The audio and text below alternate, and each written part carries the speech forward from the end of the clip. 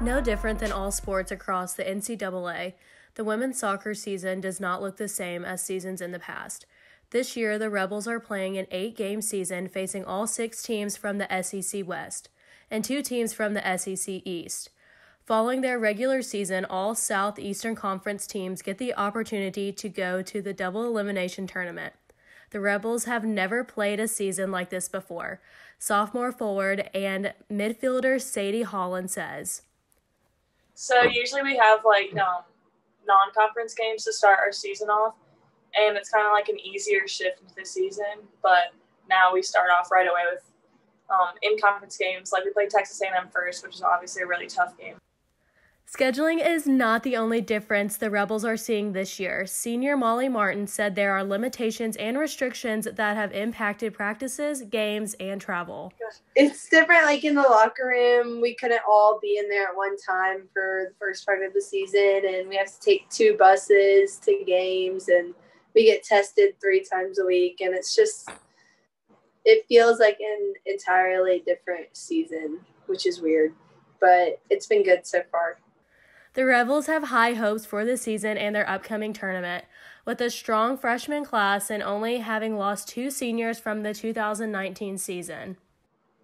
I think one of our strengths is that we have such a big senior class, and so they've been here for so long. They know what it's like, and they've been able to pave the way for us and just show us the ropes and everything. So I think that's definitely been helpful for us this season, is just to have that many leaders on the team.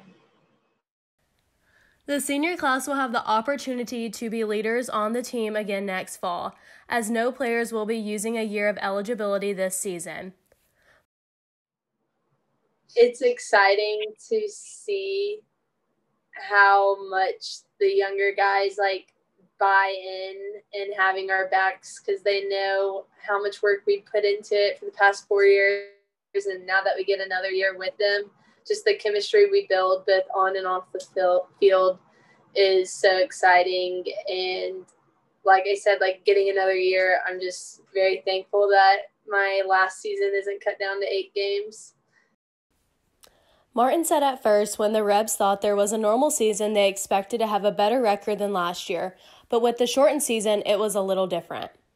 Our hopes are still high. We're still chasing trophies, chasing rings, and we're hoping to do really well in the SEC championship. Holland says entering the preseason, they were not entirely sure if they would have a season or not. The unexpected caused the team members to have a mindset of not taking anything for granted, with getting the opportunity to play. Martin says she thinks their biggest strength this season is the depth of their roster. Probably 2 sets of 11 that could all be starters, and that's really encouraging, knowing that if someone gets subbed out, you have the same level of intensity and skill coming right back in behind them. And I think that's something that not a lot of SEC teams have, that we're able to use against them to our advantage. The SEC tournament will hold all SEC teams November 13th through 22nd this year, giving every team an opportunity to compete no matter what their regular season record was. I think that it's kind of exciting that everyone gets to go down no matter what your season holds. We're playing less teams, so it's not as telling as a season as it would be like last year.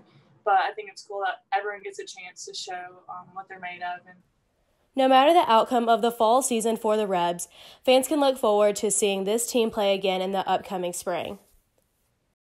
This year is extra special and also more exciting because there's only so many conferences playing this fall, and most conferences have been moved to the spring, and we're blessed to get to play in the fall and spring.